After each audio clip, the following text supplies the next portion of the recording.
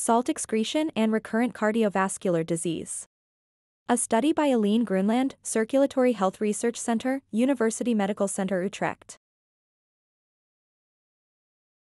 Blood pressure control is an essential target for the prevention and management of cardiovascular disease.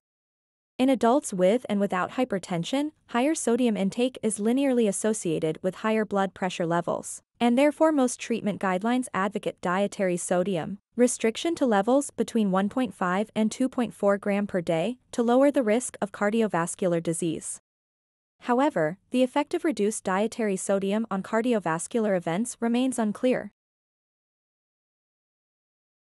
Previous cohort studies evaluating the association between sodium intake and cardiovascular events in primary prevention populations have shown conflicting results. While some studies report a neutral or positive linear association between sodium intake and cardiovascular disease and total mortality, others demonstrate a J or U-shaped relationship between estimated sodium intake and cardiovascular disease risk with lower and higher sodium intake, both being associated with higher risk of cardiovascular disease and all-cause mortality. Thus, guideline recommendations on dietary sodium intake conflict with findings from several observational studies regarding cardiovascular risk. Since most of the evidence on the relationship between sodium and potassium intake and cardiovascular disease originated from general population studies, the question is whether the above guideline recommendations can be applied to patients with established vascular disease. Clarifying the optimal dietary sodium and potassium intake is especially important in patients with clinical manifest arterial disease, who are most likely to receive recommendations regarding dietary salt intake. Therefore, the aim of this study was to examine the relation between estimated 24-hour sodium urinary excretion as a proxy for dietary intake, as well as their ratio, and the risk of recurrent major adverse cardiovascular events, in short MACE, and all-cause mortality in a high-risk population cohort with stable cardiovascular disease. The study population consisted of patients with vascular disease, included in the Utrecht cardiovascular cohort second manifestation of arterial disease cohort. This cohort is an ongoing, prospective cohort study starting from 1996 and comprised of 18 to 79-year-old patients referred to the University Medical Center Utrecht, the Netherlands, for management of atherosclerotic disease or cardiovascular risk factors. The cohort had a median follow-up of 7.4 years. 24-hour sodium was estimated using the Kawasaki formula. Besides spot concentration of sodium and creatinine, this formula uses age, weight, and height with their corresponding constants to estimate the 24-hour salt excretion. The primary composite outcome of the study was MACE consisting of non-fatal myocardial infarction, non-fatal stroke and vascular mortality.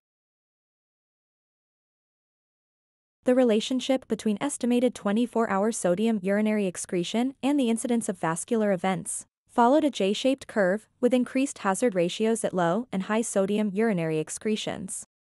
This was initially explored by a Cox proportional hazards model with restricted cubic splines, and confirmed by a nonlinear Cox proportional hazards model, including linear and quadratic sodium urinary excretion terms. Similarly, the relationship between estimated 24-hour sodium urinary excretion and all-cause mortality followed a J-shaped curve. The optimal estimated sodium urinary excretion found was between 4.5 grams per day and 5.0 grams per day, which is generally viewed as an excess in sodium intake.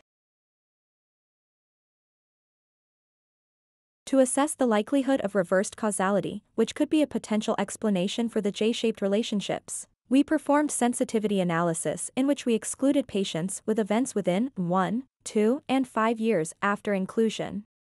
This is demonstrated by the red, green, and blue lines respectively and can be compared with the black lines demonstrating the whole study population.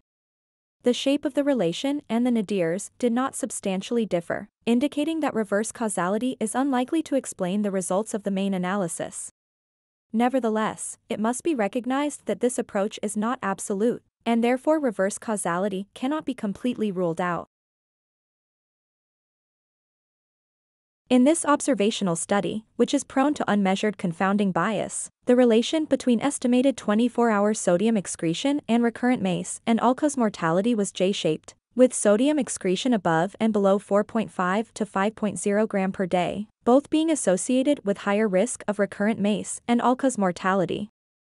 These results provide no evidence for dietary sodium restriction to levels between 1.5 and 2.0 gram per day, as a means of reducing the risk of recurrent cardiovascular disease in patients with vascular disease. To provide a definitive answer to the question of which sodium target is most beneficial for patients with vascular disease, a large-scale and long-term randomized controlled trial examining different targets is needed. The relation between urinary sodium and potassium excretion, and risk of cardiovascular events and mortality in patients with cardiovascular disease.